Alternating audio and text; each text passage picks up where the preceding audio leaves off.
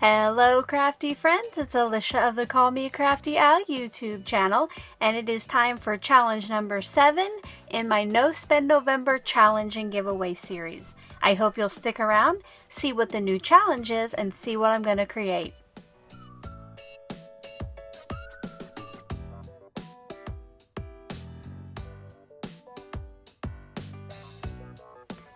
Thank you so much for stopping by today. If this is your first time to my channel, I hope that by the end of this video, you'll be inspired to click on that subscribe button below and ring that bell for notifications.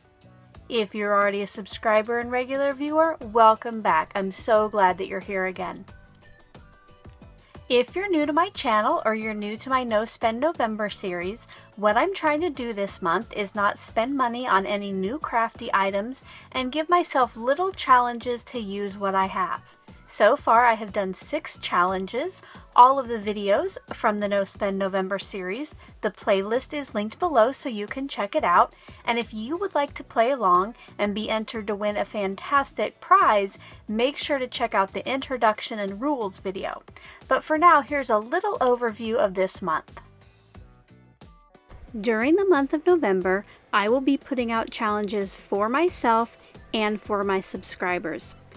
You can play along on YouTube, on Instagram, or on the brand new Call Me Crafty Al Facebook page. At the end of the month, I will tally up those entries, and one lucky subscriber will win the now sold out Gina K Designs Sparkle and Shine card kit. Don't forget, for all of the official rules and details, to check out the video linked in the description box below. Also in the description box are the hashtags that you'll need to use for today's challenge on YouTube and on Instagram. Don't forget on Instagram to go ahead and tag me at CallMeCraftyAl. And if you're going to participate on Facebook, make sure in the description of your photo that you add your YouTube username. I hope that you're going to join me this month and get entered to win that fantastic card kit. Don't forget that introduction and rules video is linked below, and that has all the details on how you can enter. For today, for challenge number 7, the theme is Would You Be Mine? And this isn't W-O-U-L-D, this is W-O-O-D. I want you to create a new project that uses wood in some sort of way. It could be wood pattern paper like I'm using. It could be a stamp of a tree which is made out of wood. It could be a wooden embellishment. Again, use what you have as long as it fits the challenge.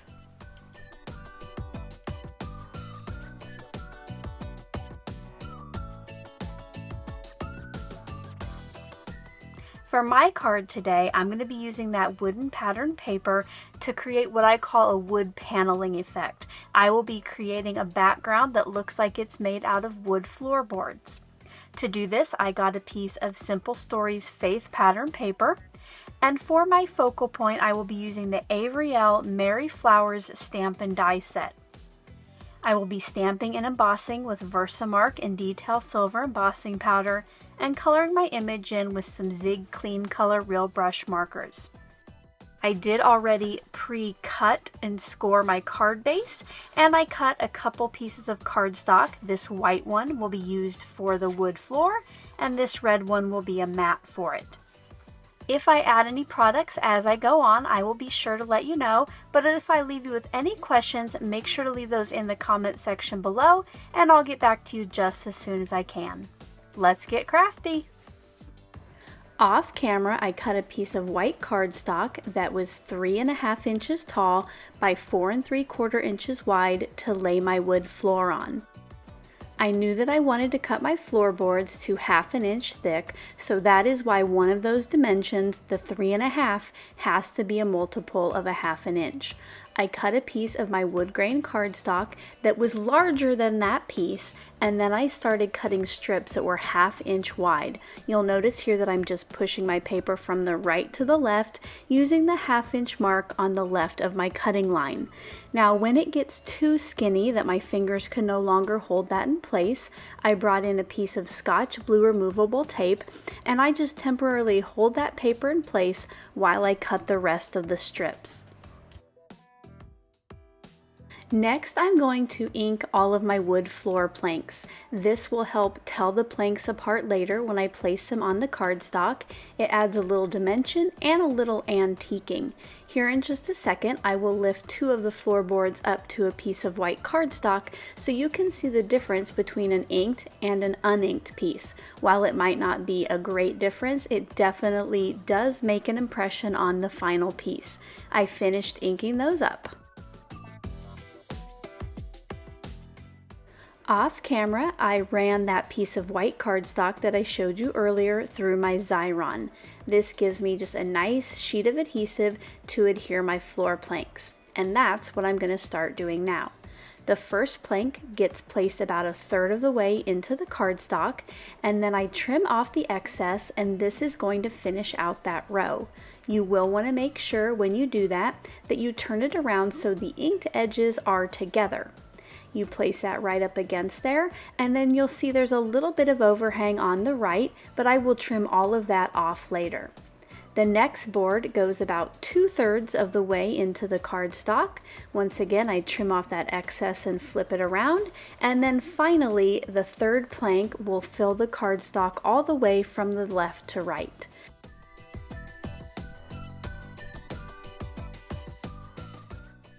Once all 3 of those rows are laid down, I repeat this same pattern and process until I have filled up the front of the cardstock completely. I did end up cutting 1 extra floorboard, and that was just in case I needed it.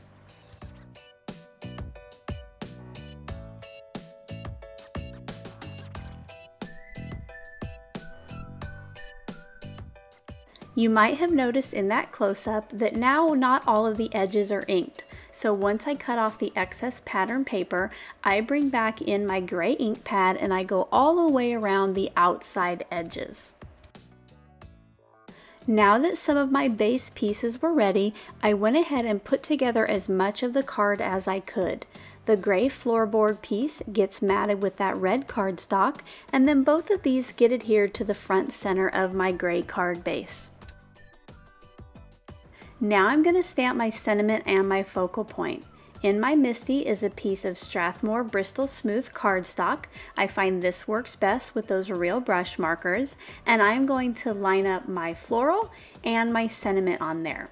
Once I have those in place, I pick it up with the door of my MISTI, and then I'm going to use my Embossing Buddy on the front of that cardstock so that my embossing powder only sticks to where I want it. You might also notice I ran my fingers across the stamps, and that's because they haven't been used yet, so I wanted to take off any oils from production just to make sure it stamped nicely. I could tell once I lifted the stamps back up that it was nice and crisp, so I did not need to stamp a second time. I poured my powder over the top of both images, and then I brought in my heat tool to heat set that powder.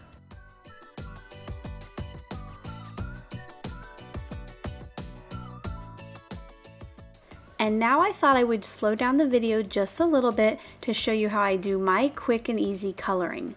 For the red flowers, I am using number 21 Light Carmine and number 24 Wine Red. I start with that wine red color and I go into one of the petals and just shade one side of that. I'm following the 3 lines on the petal. For the next one, it's more of an open petal, so I did a border around the outside. The 3rd petal was a repeat of the 2nd one where I just do a border around the edges, and then I'm going to shade in a 4th petal just like the 1st one. To show you how I do my blending, I'm going to stop with the dark red now and bring in that lighter shade. And all I do is just fill in the rest of the open area using that color, and it kind of draws that darker red in there as well. Now each time after I shade in a petal, you'll see there I do go off to the edge and wipe that brush off, and that's just because that pink has now become kind of a red marker since I've picked up that darker shade. I just do this same thing with all of the petals until they are filled in with color.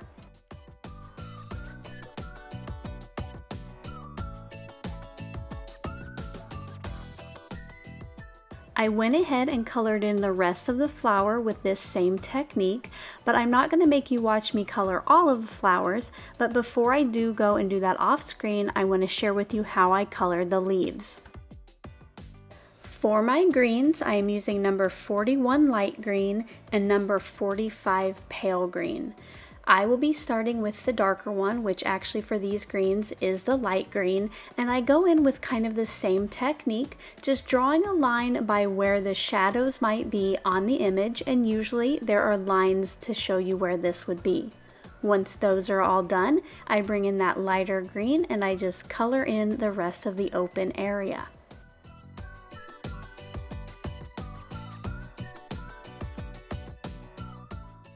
Here is a close-up look at the finished piece. You'll notice that on some of the leaves, like the ones with all of the little petals, I just used the darker green and just colored it in solid.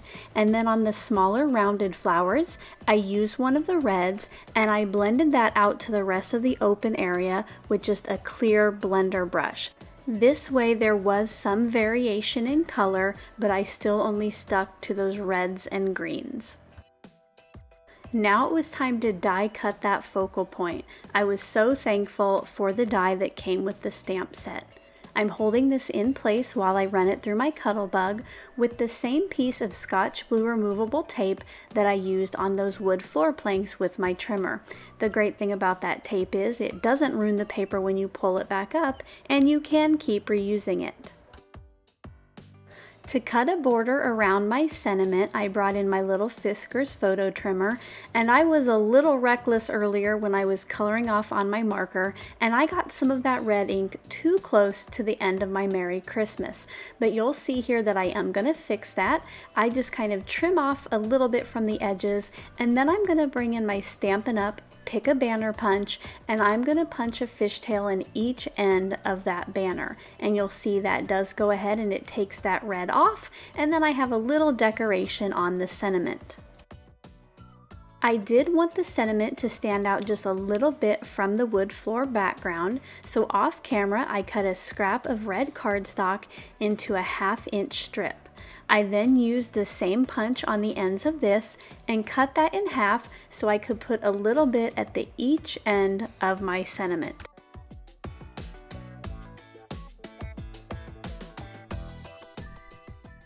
This piece then got adhered flat down onto my card front.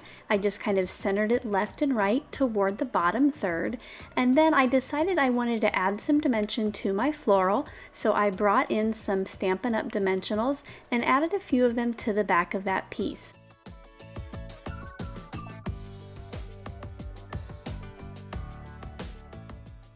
The release paper got pulled on those, and then this got placed above my sentiment. And here's a look at the finished card.